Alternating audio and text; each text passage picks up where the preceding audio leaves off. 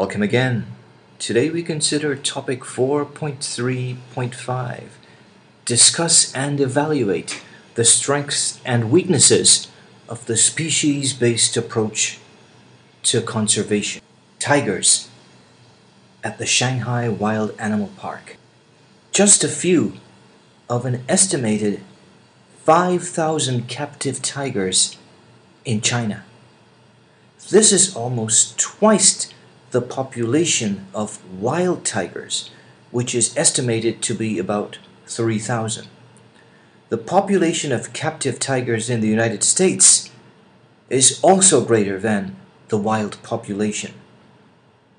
These giant cats are a classic example of the species-based approach to conservation.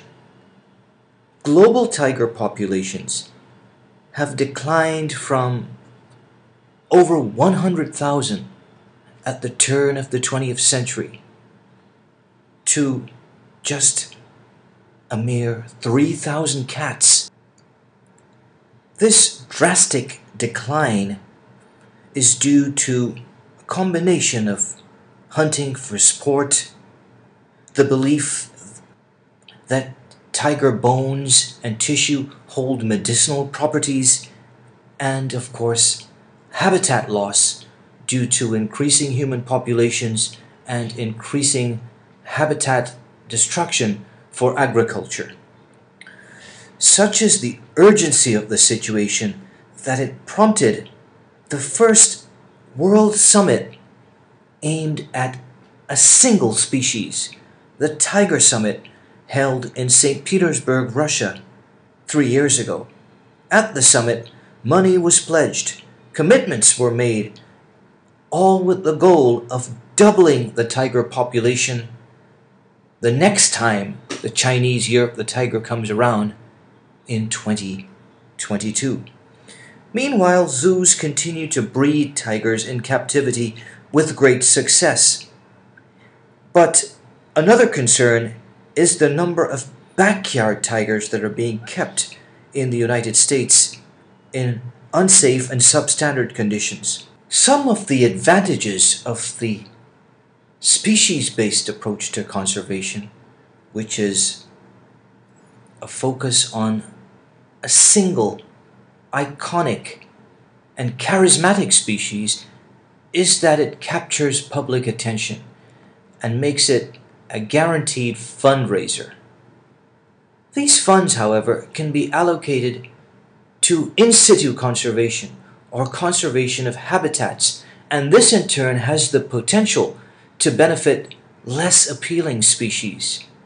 In addition, the management of issues like poaching and the enforcement of laws which plague so many conservation efforts becomes of less concern.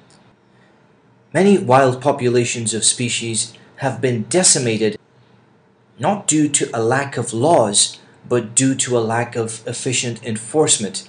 And here you can just a sample to show you the extent of the massive underground industry for the trade in endangered species, despite the fact that these animals have been listed in Appendix 1 of the Convention in International Trade in Endangered Species.